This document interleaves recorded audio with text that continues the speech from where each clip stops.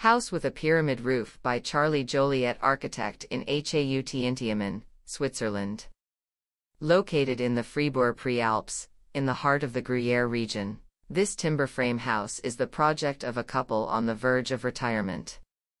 The proportions and massing of this single-story building might, in this context, suggest an alpine chalet. However, its perfectly quadratic plan contains a much more domestic program. The large pyramidal roof covers both the cold spaces, garages and loggia, and the heated living areas.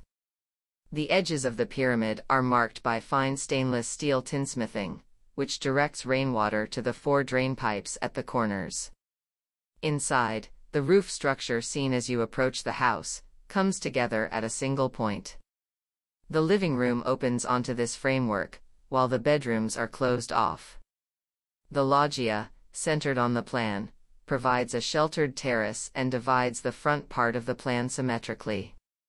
Finally, the house is pivoted slightly to the southwest on its plot in order to gain a better view and more light.